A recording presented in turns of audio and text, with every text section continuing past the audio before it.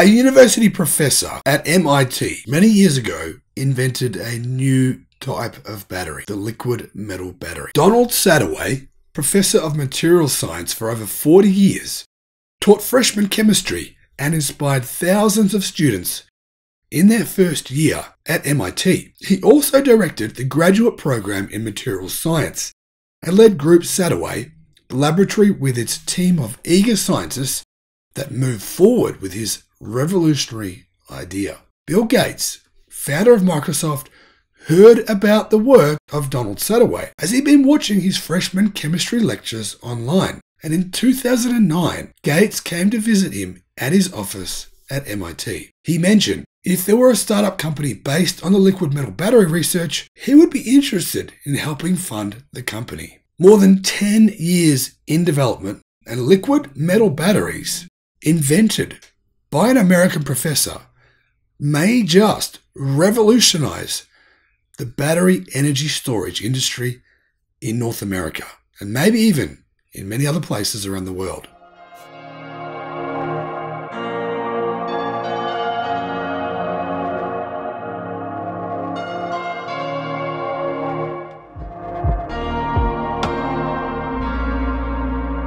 Hello, my friends. This is a remarkable story.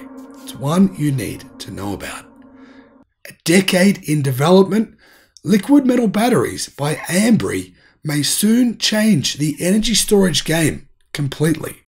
Now, lithium-ion batteries have some problems, as we know. They lose efficiency when the weather's too hot or the weather's too cold. They lose the ability to fully charge over time. They can catch fire, and lithium, being the primary ingredient of pretty much all batteries now on the market, means that current batteries are reliant on the China-controlled supply chain of critical minerals. That's not really a good thing. However, even with these drawbacks, lithium-ion has become the dominant player in the painfully slow-growing business of providing battery storage for renewable energy.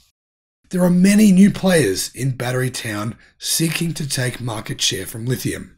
Lithium iron phosphate is one solution, sodium batteries is another, iron flow vanadium batteries is another. There's many different things going on in the battery storage industry.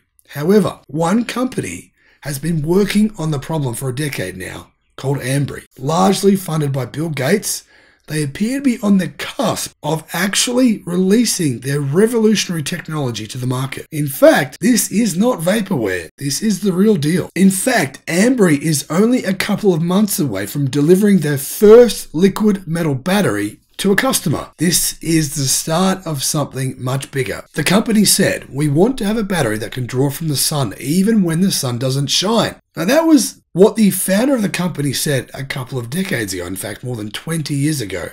How do we use the energy from the sun when the sun's not there? The journey from idea to creation of this battery was a very long one, says the founder of the company. And it's a journey that took him to the pages of Time magazine as one of the 100 most influential people in the world way back in 2012.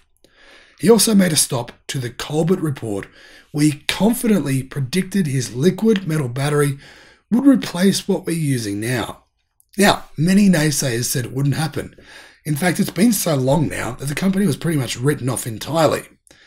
But they shouldn't have been, because this is the real deal. Ambri's liquid metal battery is a design that's never been done before. Within a casing, two metal alloys of calcium and antimony are separated by molten salt. By heating the cell to 500 degrees Celsius, the resulting electrochemical reaction allows electricity to be either stored or discharged. This application is huge when it comes to solar panels and wind turbines. Nobody wants electricity that's green but doesn't work after dark. It's precisely after dark that you want your lights on, said Sadoway. The current solution for storing green energy is through the use of lithium-ion batteries. And obviously without battery storage, you waste that energy. You waste the energy you're getting from the wind at night, and you waste the excess energy you generate from the sun during the day. Now, this liquid metal battery is made for grid-level storage. It's not something for your own home. Chief Operating Officer of Ambri, Jim Pruitt, said once the technology is fully proven, it will be about scale, about scaling up production as quickly as humanly possible. Pruitt says Ambri hopes to produce 1,000 shipping container-sized liquid metal batteries to plug right into the grid. Without these batteries, Pruitt says, the future of green energy isn't as green as it can be. So what are some of the advantages of these batteries? Well, looking on the Ambri website, one of them is cost. The liquid metal battery is comprised of a liquid calcium alloy anode, a molten salt electrolyte, and a cathode comprised of solid particles of antimony, enabling the use of low-cost materials and a low number of steps in the cell assembly process. The lower the number of steps, the lower the cost of the battery.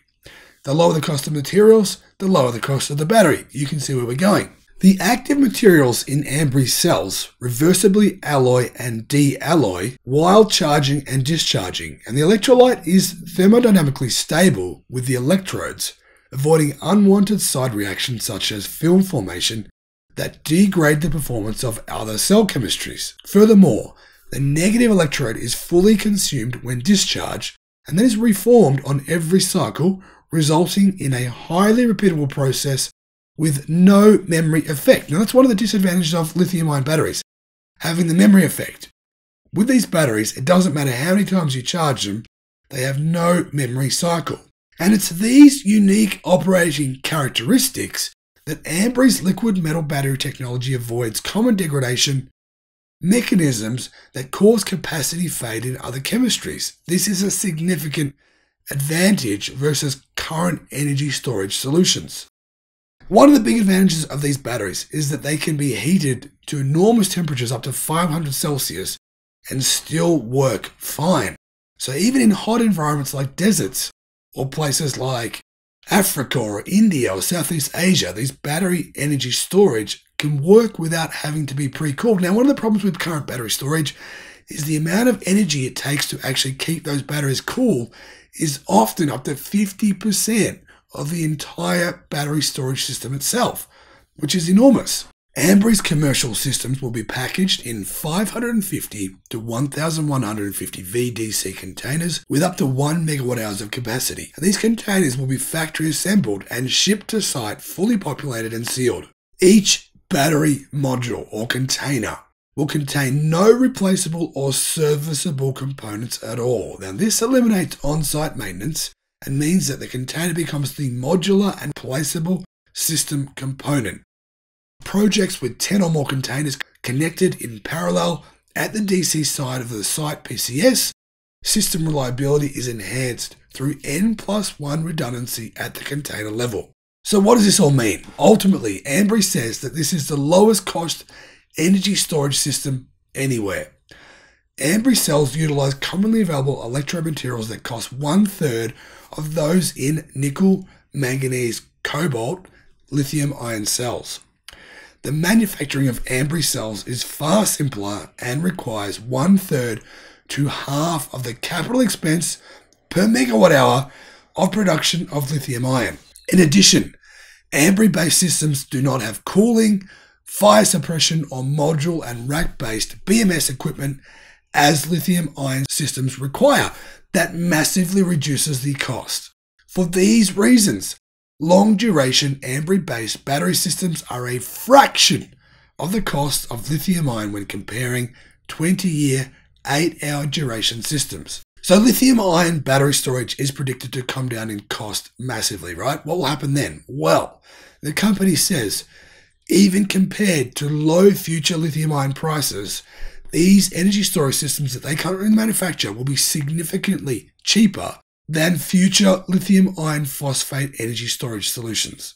Now, to me, the most promising part of all of this is the company isn't dependent upon lithium ion. That could give them a huge advantage over the competition when it comes to the fight for raw materials over the next decade. Frankly, I have to say, after reading about this technology, it's extremely promising. And it obviously isn't going to take over the industry.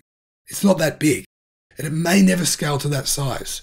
But it certainly will take a significant chunk of the energy storage system within the American continent, or North America at least anyhow.